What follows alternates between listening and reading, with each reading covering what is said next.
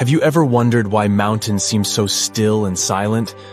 Well, prepare to be amazed because these majestic landforms have some hidden talents. You see, mountains are actually quite the performers. They have their own unique songs and dance routines. What does it mean and how does it work? Well, let's see. Get ready for a chilling revelation. Mount Everest has a secret nighttime symphony, and this mysterious music will send shivers down your spine. When darkness falls over the Himalayas, a strange, eerie chorus echoes through the glaciers surrounding the majestic peak. A team of researchers embarked on a quest to unravel the mystery.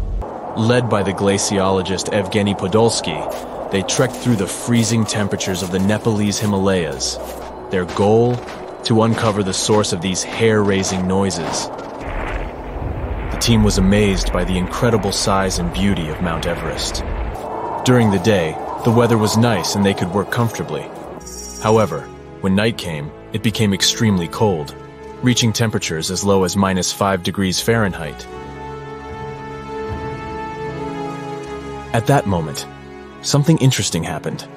The ice on the mountain started to break apart and make loud booming sounds that echoed through the valley. To solve the mystery, the team used advanced technology that is typically used to measure earthquakes. They placed sensors on the surface of the glacier and listened to the vibrations it created. They also looked at information about temperature and wind. By comparing all of this data, they made a very important and exciting discovery. The culprit behind this frozen orchestra? It's the sudden decrease in temperature. The icy surface of the glacier is very sensitive to these changes, causing it to crack and split with loud booming noises. This discovery helps scientists understand how glaciers behave in a world where climate change is becoming more pronounced. This adventure is really important because it gives scientists who study glaciers and the climate in faraway places like the Himalayas very valuable information. The melting of glaciers in that area is happening really fast, and that's a big problem. It's a serious threat to South Asia. Recent research shows that the glaciers have been melting 10 times faster in the past 40 years compared to the previous 700 years. But this isn't the only reason why mountains can make strange noises. Other mountains might also sing their own songs. For example, Mount Matterhorn. Guess what? Everything around us has its own special rhythm. Objects vibrate at certain frequencies because of their shape and what they're made of. You've probably seen it before with tuning forks and wine glasses. When they're hit with the right frequency, they start shaking and making sounds. But here's something cool. Even mountains have their own groove. They vibrate in their own unique way. Jeffrey Moore and his team of adventurous scientists wanted to find out if mountains can dance to their own music, just like bridges and tall buildings. They thought that the special shapes of mountains might make them vibrate at certain frequencies, which is called resonance. But testing this idea wasn't easy. Unlike buildings that engineers can shake or bridges that vehicles can drive over, mountains are massive and hard. It's hard to make them move on purpose. Not giving up, Moore and his team took on a big project. They wanted to study how the shaking of the earth affected the famous Matterhorn mountain. This incredible mountain is located on the border of Italy and Switzerland. It looks like a pyramid. It's really tall, reaching about 15,000 feet high. It has 4 sides facing north, south, east, and west. With the help of helicopters, the scientists put special devices called seismometers in specific places on the mountain. One was placed at the very top and used solar power to work. It was as small as a coffee cup. Another seismometer was tucked beneath the floorboards of a cozy hut on the mountain, and a third one was placed at the base of the mountain to compare the measurements. Together, they were the tiny observers that kept recording the movements of the mountain all the time. And they finally detected it. Even though the mountain's movements are incredibly small, scientists discovered that the Matterhorn gently sways back and forth about once every 2 seconds. What's truly surprising is that the top of the mountain moves up to 14 times more than its base. The Eiffel Tower kinda does the same thing. This giant iron structure is a pro at handling windy days, and when a storm blows through, it's not afraid to show off its swaying skills. It's like the tower is saying, "Hey wind, bring it on." But the reason behind the mountain's movement isn't just wind, as it may seem. So, Why do mountains do that? Why do they dance and make a humming sound? Are they having a party that we're not invited to? Well, it's all because of something called seismic energy. When earthquakes happen in different parts of the world, their energy travels through the earth and causes the mountains to vibrate. The oceans also join in this mountain music. When waves move across the ocean floor, they create vibrations called microseisms. It's like the Earth's own heartbeat, felt all around the world. And guess what? The frequency of these vibrations matches the way the Matterhorn sways. It's like the mountain and the oceans are chilling together. So the next time you see a mountain, remember that it's not just standing still. It's actually part of a global symphony created by the Earth itself. This research helps us learn how earthquakes can affect steep mountains that are prone to landslides and avalanches. It also gives us a new way to appreciate mountains like the Matterhorn. They have their own hidden songs, swaying and vibrating to a mysterious melody deep within the earth. But there's one more pretty cool thing about the mountains. They don't just talk themselves. They may also influence the way we talk. Turns out, languages spoken in high-altitude areas have special sounds that you won't hear elsewhere. After studying 567 languages, linguists found that 92 of them use a special kind of sound called ejectives. These sounds are made by pushing air out forcefully from the back of the throat. This creates bursts of speech that give these languages their distinctiveness. Scientists were really surprised by this connection. These sounds, like a strong K and Ka, are not common in English or European languages. But some indigenous languages in North America and the area between the Black Sea and the Caspian Sea have them. What's even more puzzling is that Tibetan languages, spoken in mountains, don't use ejectives. Linguists are curious to unravel this mystery and learn more about how mountains and language are connected. So, why do some languages spoken in the mountains have special sounds? Well, it's a bit of a mystery. Researchers have some cool ideas. One idea is that these sounds might help people keep their throats from getting dry when they talk in the dry air of the mountains. Another idea is that the lower air pressure up there makes it easier to make these sounds. But scientists are still figuring out the real reason. Although some experts are not entirely convinced by this explanation. They say that while geography can influence language, there are other reasons why languages might be similar. Like borrowing words from nearby languages, or being close to each other. But this research has still given us some amazing insights. Mountains not only shape the way our world looks, but they also shape the way we talk. So, the next time you're exploring a mountainous area, listen carefully to the local language. You might hear unique sounds and words that are influenced by the mountains themselves. It's like nature is sharing its own special secrets through the language of the people who live there. And remember that the mountains themselves also have a voice, and they're speaking to us in their own special way.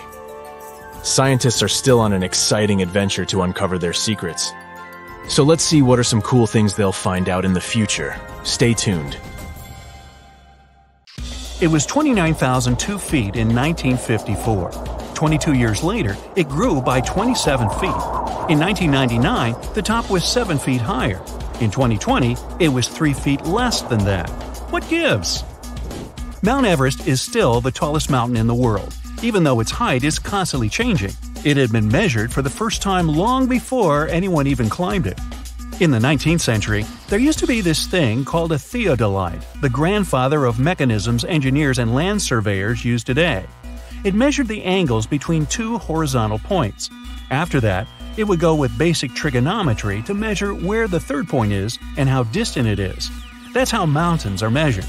It was complicated because people who measured it had to know where sea level is. Now, there's no sea near the Himalayas, which is why surveyors had to walk all the way from the Bay of Bengal to do the measuring.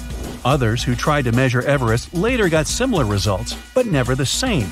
Sea level is constantly going up or down because of changes happening on Earth, so it's not easy to be that precise. Mount Everest is part of the Himalayan mountains, and the whole chain is getting taller by around 1/5 of an inch a year. The tectonic collision that created the Himalayas in the first place started 50 million years ago, and it's still going on. That causes growth, but also brings earthquakes that are in charge of reducing its height. So the information from older geography books may not be accurate these days. Mount Everest is the tallest mountain, but only compared to those measured above sea level. There's Mauna Kea volcano in Hawaii, and if you measure from its underwater base, it's 4,000 feet taller than Everest. Antarctica actually has several time zones, 9 of them to be precise. The Great Wall of China. Nope, it can't be seen from space. Sure, sometimes you can identify it when in lower Earth orbit, but at these heights, you can see many structures built by civilization. For example, the Great Pyramids of Giza. When on the moon, you can see some green vegetation and a beautiful, mostly white sphere, lots of blue, and patches of yellow. Nope. Oh no, you swallowed a gum accidentally. No worries, your body won't need 7 years to digest it. It's a myth our parents told us to stop us from swallowing gums. Your body can't digest the ingredients found in gums, so it'll simply move it along. You don't swallow 8 spiders a year while sleeping. Spiders, luckily, don't care about humans, and they don't have any prey or something else that might interest them in your bed.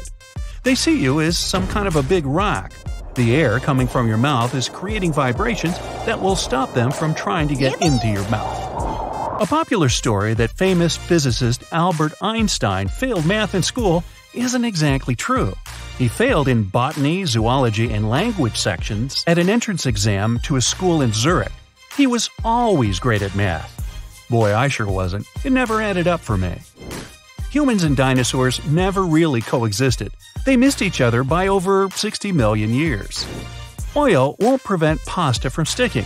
If you like adding oil, feel free to, but it will only make pasta greasier. Stir it to stop it from clumping. You only use 10% of your brain, or not. You never use 100% of your brain all at once, but you use every region almost every day. Your brain needs to work at full capacity all the time because that's something that keeps you alive. Bananas don't grow on trees. They are big herbs that resemble trees. Pineapples grow from the center of a leafy plant that's on the ground. Goldfish may not be the smartest animal ever, but their memory is longer than 3 seconds. It's up to 3 months, which isn't a lot, but enough for it to remember your 3 wishes. Shaving won't thicken your hair. It'll grow the same as it was. You may only think it's darker or coarser because the hair will grow back with a blunt tip. Coffee lovers, don't worry. Caffeine won't dehydrate you. It does have a diuretic effect, but still, the amount of water in your coffee has the opposite effect. So, you're good. You won't damage your eyes if you're too close to the TV screen. That blue light coming from it causes strain in your eyes, but it's a temporary condition. Dogs see more than black and white. They can't see the full color spectrum as humans do, but the world is not a couple of shades of gray for them. They have around 20 to 40% of visual acuity humans have, so distant things may be pretty blurry for pups. But they see better in dimmer light and can detect motions or any kind of movements way better than you do, especially when the delivery guy is approaching the front door. Bees aren't only attracted to yellow out of all shades, they also see colors a little bit different than humans. They recognize only lighter ones, such as green or yellow. All darker colors look black to them. That's why they're more likely to go for flowers with light colors and clothes of the same tones. If you're wearing a green t-shirt, you might look like a flower to them. Almost all creatures on Earth have a limited lifespan. One species of jellyfish is immortal. It matures, but at one point it simply reverts back to the juvenile polyp stage. That cycle of phases is endless. There are many types of berries, but a strawberry is not one of them. Scientists define berry as a plant with 3 distinct layers. There's an outer skin, a fleshy middle, and internal seeds. That means watermelon, grapes, and eggplants are technically berries. Polar bears aren't really white. They have black skin, and their fur is clear and hollow. They only look white because light hits their fur and stays trapped inside of that hollow part of a particular hair. That causes something called luminescence. With all that, salt particles stick to their fur and then start scattering light. If you set a chameleon on a yellow surface, it'll turn yellow. If you set it on a red one, it'll turn red. In fact, chameleons don't change their own color to adjust to the color of their surrounding. Their mood, the amount of light, and temperature makes them change color. So, when you see a bright yellow chameleon, it might be angry. Giraffes have the same number of neck vertebrae as you do. An average human neck is only 4 inches long, while giraffes usually have a 6-foot neck. But both have 7 bones in their necks. Pirates don't have eye patches to cover an eye that's missing, but to increase their night vision. They had to be aware of everything going on around them. So, many think it's just a dry desert with nothing but sand over there. But research shows there's definitely water on Mars. Scientists found big saltwater lakes under the ice at the planet's south pole. Bats are not blind. Their eyes are small and they don't see that well during the daytime, especially not so sharp and colorful as humans do. But their vision is adapted to different conditions and is excellent during the nighttime, unlike ours. Black holes aren't invisible. A black hole is a very compact and huge object that has an extremely powerful gravitational pull, so strong even light can't avoid it. The swallowing center is something scientists call the event horizon. It's surrounded by a glowing circle made of rock, debris, and space dust, so it can be seen pretty well. Scientists even got the first pictures of it. Despite what the name says, Iceland is not really covered with ice. The coast is ice-free during the entire winter. There are glaciers, but also lots of geysers and active volcanoes. In 2010, one of them woke up and threw up so much ash into the sky, air transport across Europe had to be stopped for a couple of days. Green peas, lentils, peanuts. Wait, peanuts? Yup, that's right. They don't belong to the group of nuts, but legumes. Moon has a dark side. Not quite. The side that's facing away from the Earth is no darker than any other part of its surface. Sunlight equally falls on all of its sides, so it only seems to be dark from our perspective. The Himalayas have some of the highest peaks in the world, including Mount Everest. But it's no surprise airplanes find it difficult to navigate the area. But why are commercial airplanes actually banned from flying there? For starters, these mountains have an average height of more than 20,000 feet. Mount Everest, the highest mountain in the entire world, stands at 29,037 feet high above sea level. The area is rough, filled with snow, and has almost no flat surfaces. In case of sudden cabin depressurization, it would be really difficult to perform an emergency landing, since there's literally no flat area there. More so, the low oxygen environment at such an altitude means there's likely to be a lot of turbulence. Not only is it really unpleasant for passengers, but random air movements and high wind velocity means that it's really difficult to maneuver the airplane. This area is also quite low populated, so there's not much there in terms of radar systems. And radar is crucial for aviation safety. Without radars, pilots would be unable to communicate with the ground to figure out flight conditions. It can also get so cold up there that jet fuel might completely freeze. Sure, the fuels used in airplanes usually freeze at around -50 degrees Fahrenheit, but it may be possible above Everest. The lowest temperature was recorded there back in December 2004, when thermometers showed a staggering -44 degrees Fahrenheit. So, no wonder pilots don't want to ever take that risk, especially on a commercial flight. Among the few airports located in the Himalayas, there's one considered to be the most challenging to land in the world. Only 8 pilots on the planet are certified to do it. It's called Paro International Airport, and it's located in Bhutan, a landlocked country in the eastern Himalayas. First, landing there is so dangerous because you're literally flying through some of the world's tallest mountain peaks. Not to mention that those 8 pilots also have to consider strong winds. Despite the challenges, they do manage to safely land over 30,000 people each year. Moving further, there's no radar there to guide the pilots, so they need to maneuver the aircraft entirely in manual mode. The pilots need to track their movements based on specific visual landmark checkpoints as they approach the runway. Moreover, flights are only allowed there during daylight hours and under good visibility. These pilots also need to watch out for utility poles and roofs on the hillsides too. It means they often squeeze their planes between mountain peaks at 45-degree angles before dropping quickly onto the runway. No wonder only 2 airlines fly to Paro International Airport. Apart from these commercial pilots, there are specially trained helicopter rescue pilots who spend most of their career at 20,000 feet in the sky. Most of the time, they partner with equally experienced climbers who train by crossing the Khumbu Icefall. It's dubbed the most dangerous square mile on the planet. Made up of ice pillars as tall as a 6-story building, this huge stretch of the glacier on Everest's western side is filled with bottomless ice holes. It takes between 4 to 12 hours to get from one edge of the icefall to the other, depending on the experience of the climber. You may think it's a pretty serene location since you're literally only surrounded by ice and snow, but these local professionals claim otherwise. One Everest veteran said that the noise was actually the worst part of the job.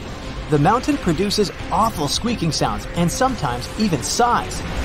It often makes people feel like it's talking to them, warning them about the treacherous environment. Mount Everest isn't the only no-fly zone in the world. Surprisingly, Disney parks are also part of this exclusive club. So you won't ever be able to look out of your plane window and see the beauty of fairy tale castles from up above. In recent years, a lot of crowded tourist attractions, including Disney parks, have increased their security measures to make sure their visitors are as safe as possible. As such, no aircraft is allowed to fly within 3,000 feet of Disneyland in California or Walt Disney World in Florida. It was initially a temporary ban, but this rule became permanent back in 2003. Some other places don't have planes flying over them because of their historical importance, like Machu Picchu, located in the Peruvian Andes Mountains. There's also a large number of rare wildlife species and plants that grow exclusively in this area. It's crucial that they're protected as well as possible. What does it have to do with planes not flying over that area? Firstly, it reduces the volume of harmful chemicals in the area. Secondly, if a plane ever needed to perform an emergency landing in this location, it'd cause irreversible damage to buildings and wildlife. Surprisingly, planes can fly over the Greek Parthenon in Athens, but with one condition: not to get closer than 5,000 feet above it. This way, the historical building is kept a bit more protected from any emergency landings, since there are specially designated areas around it. You won't be able to see the Taj Mahal from above either, since it's one of the most important, oldest, and most beautiful pieces of architecture in the world. It also needs added security features. This building dates back to the 1600s. UNESCO announced it a World Heritage Site in 1983. The Indian authorities set up a no-fly zone above it in 2006.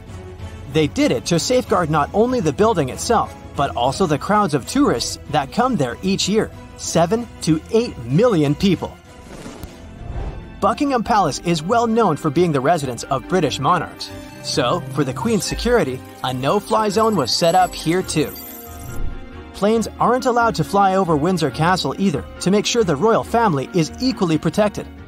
Other important British buildings with no-fly zones include Number 10 Downing Street, the British Prime Minister's official residence and office, and the Houses of Parliament. George Washington's home in Mount Vernon, Virginia, can only have planes flying above it at more than 1,500 feet. The historical wooden mansion was built for President George Washington between 1758 and 1778. Unfortunately, the building has seen a lot of damage over the years, so in an effort to preserve it better, authorities decided to prohibit vibrations produced by flying aircraft. That's why another no-fly zone was established there. It covers the airspace above this National Historic Landmark. That's probably the reason why you'll rarely see pictures of this house from above. Since it's the residence of the US President, it's not allowed to fly over Washington, D.C. It's also the home of Congress and other establishments. So, the authorities set a special flight rules area, stretching for 30 miles around Ronald Reagan International Airport. This means that it's one of the airports with the most precise takeoffs and landings. Pilots have to carefully tackle no-fly zones, which sometimes results in uncomfortable takeoffs for passengers. Whenever a pilot breaks a no-fly zone, it's a big problem, like the one that happened back in 2005, when a pilot accidentally steered the plane into a prohibited zone. The capital had to be evacuated immediately, and their regular activities were interrupted. Other capitals of the world have similar requirements, like Budapest, for example. In the capital city of Hungary, planes aren't allowed to fly over the ancient inner city of Pest and the Buda Hills. Almost all air traffic is generally prohibited above Paris too, with some exceptions, aircraft flying no lower than 6,500 feet. flying helicopters are also a big no-no within the city limits. Only certain choppers undertaking precise missions can get special authorization. Generally, passenger planes aren't allowed near the island of Manhattan either, partly because of the really tall buildings there and the added risk of collision, but mostly because all three major New York airports, John F. Kennedy International Airport, Newark Liberty International Airport, and LaGuardia Airport are very close to each other, so the air traffic in the area has to be really well thought out to make sure the planes don't cross paths. Welcome to Ever City. It's a megapolis built inside a relatively young mountain. Everest is only about 55 million years old, but it's already the highest mountain in the world, 29,000 feet. Picture the Statue of Liberty. Now, imagine she had 83 twin brothers and sisters, and they were all standing on top of each other. If you wanted to get there back in the day, you had to pass some serious fitness tests, train for months, have perfect health, and spend a lot of money. Oh, and be a little crazy.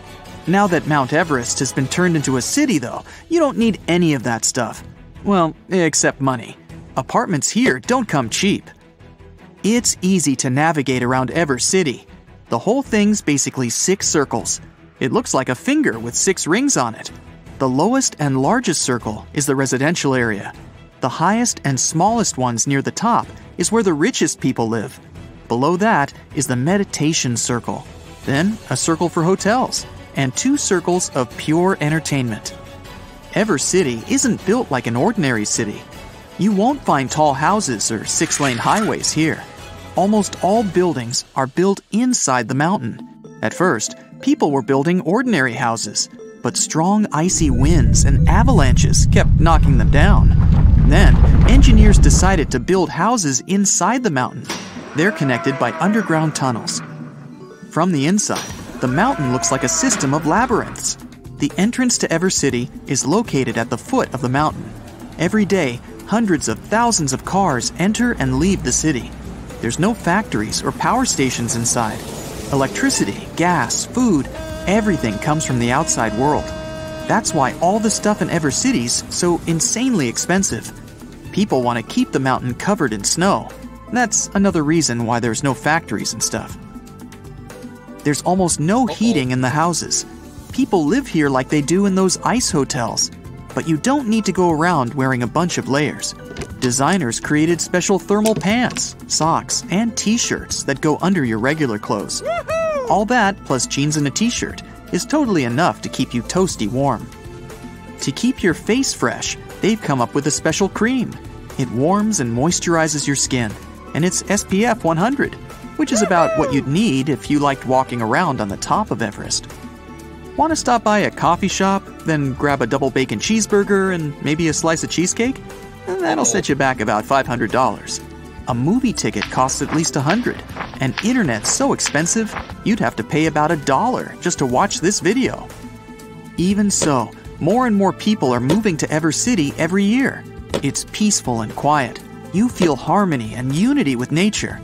There's also a world-famous meditation center on its own special circle. People from all over the world come here to get their body and mind back into harmony.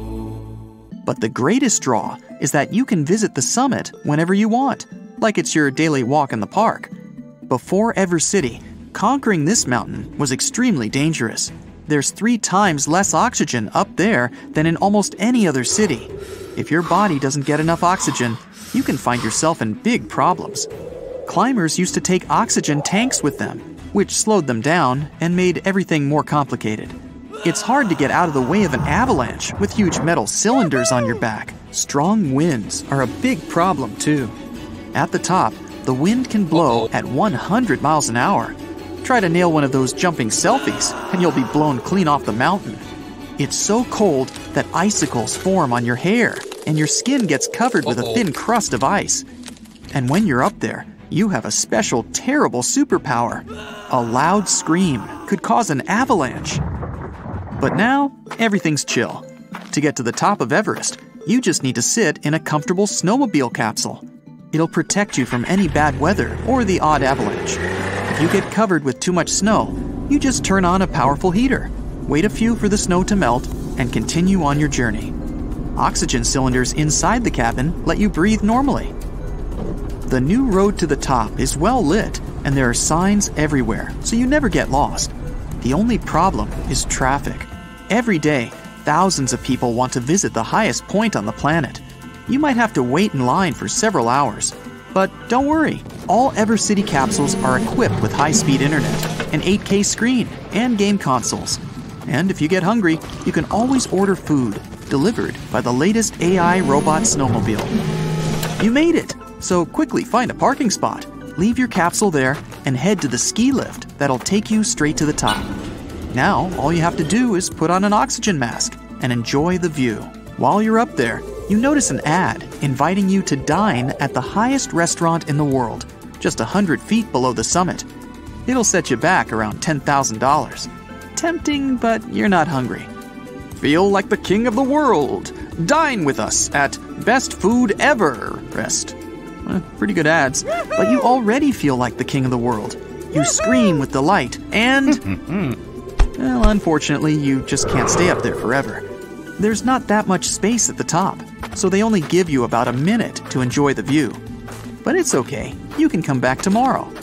There are 2 ways back down the mountain.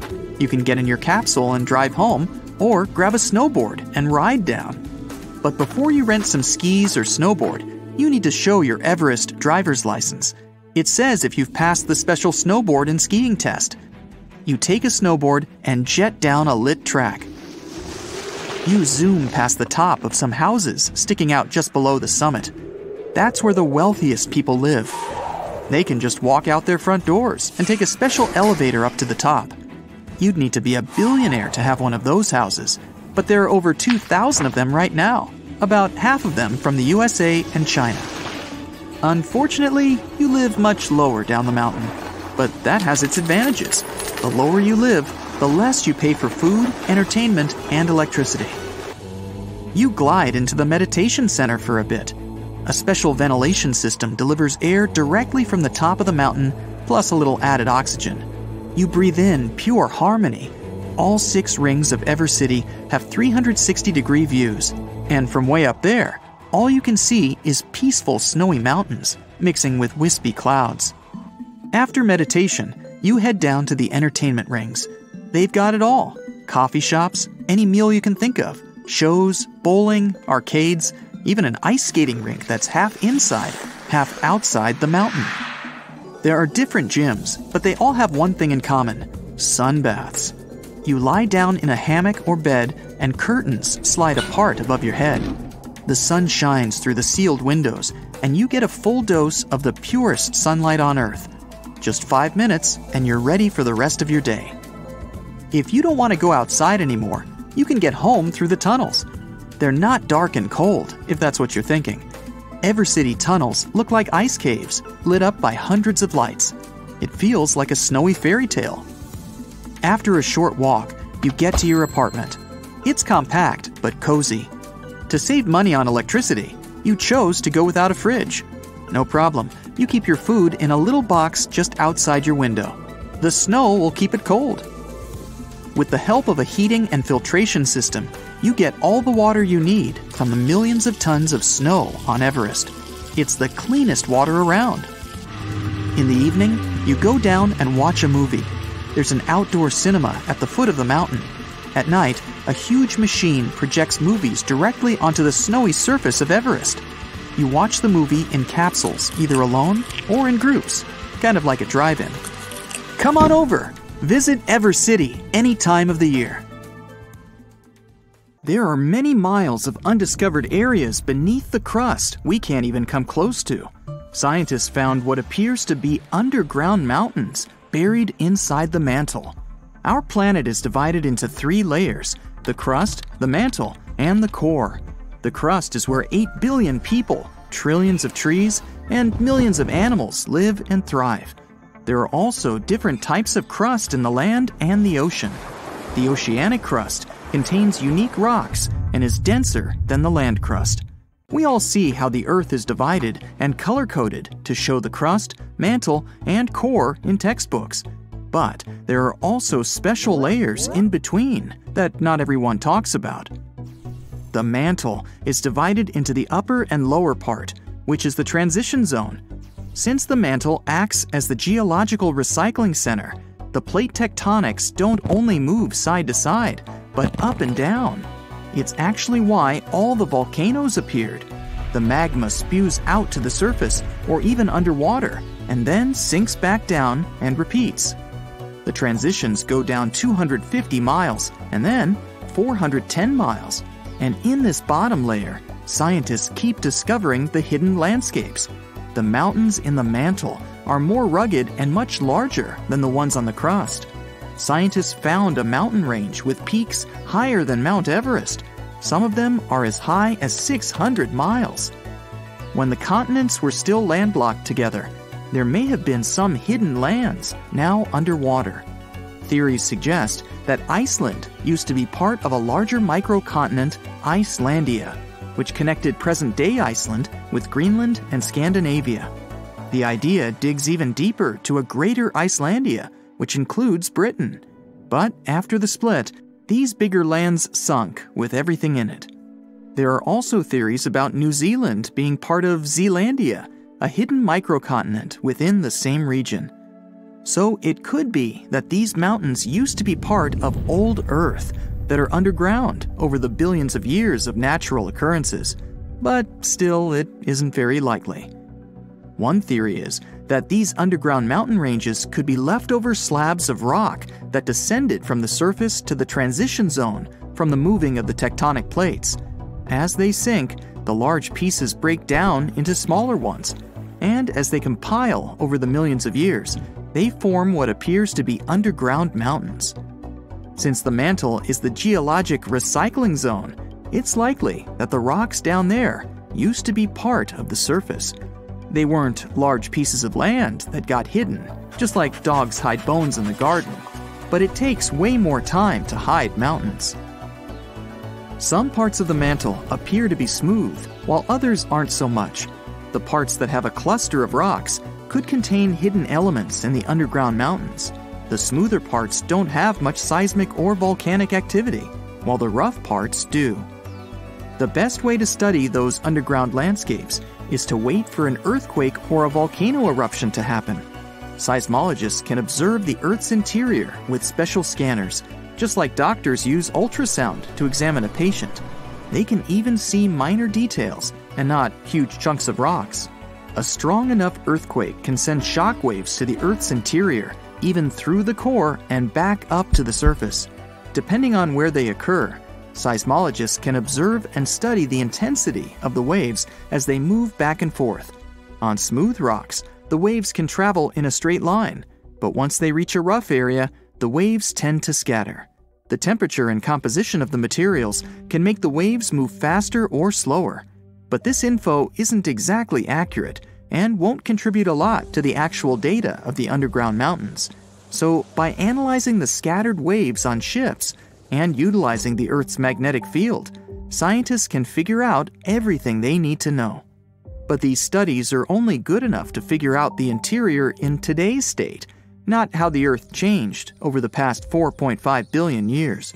However, scientists are certain that mantle material still dates back to the beginning of Earth's original formation. The question, why not just dig a hole to the center of the Earth and see what's going on down there, might seem logical. The deepest hole humans have dug so far is the Kola Deep borehole in the Russian Arctic that goes more than 40,000 feet deep. The locals claim they can actually hear screaming coming from below. It took almost 20 years to drill as far as they went, but it's literally merely scratching the surface of what's underneath. They dug about 1/3 of the crust, which is only 0.2% to the center of the Earth. Getting there is beyond us, just like trying to reach the sun. No human can handle the amount of pressure down there. Going down the Mariana Trench, the Earth's deepest point, requires special gear to withstand all the immense pressure. It'll cost a fortune to build that tech to get us to the center of our planet. Evidence of diamonds buried deep in Brazil shows that everything we do on the crust's surface can affect things miles below, even towards the mantle. Scientists dug up 6 diamonds that could hold tiny mineral grains. As they're called in the mineral world, these inclusions have a chemistry composition where they originated deep in the earth. Typical diamonds are formed at depths less than 125 miles in the upper mantle, where it's extremely hot. The high pressure and boiling temperature down crystallizes carbon and creates diamonds. But humans can't dig all the way down there. They mine them by detecting where a deep volcanic eruption happened that expelled these diamonds to the surface. These eruptions occurred millions of years ago, when dinosaurs used to rule the earth. They shot out the diamonds that were in the mantle and are now embedded within the cooled down volcanic material. That's where people mine them.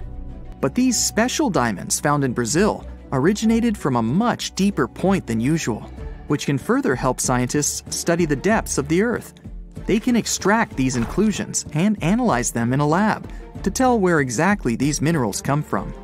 In the lab, scientists study inclusions, each just 15 to 40 microns wide, less than a quarter width of a human hair.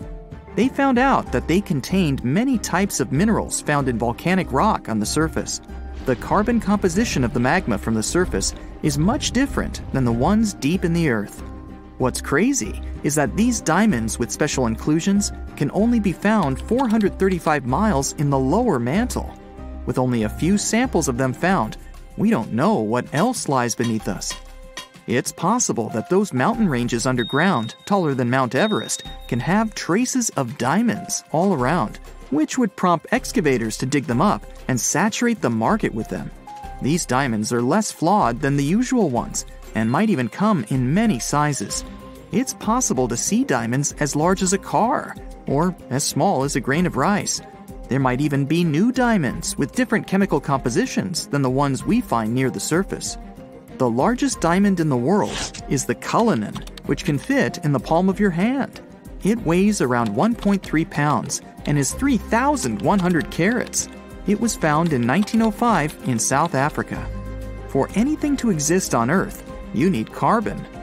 In a nutshell, the carbon cycle is when plants and algae release carbon dioxide into the atmosphere or dissolved in water through photosynthesis. It's converted into carbohydrates and stored as fat. Later on, carbon dioxide is released into the atmosphere through breathing, which the plants benefit from, and the cycle goes on. Scientists claim that there might even be a carbon cycle in Earth's interior. The oceanic crust has a lot of carbon sediment that could mix with the upper and lower mantle layer. But there still isn't enough evidence to support this. The deep diamonds might be the key to popping open that theory. Only time will tell.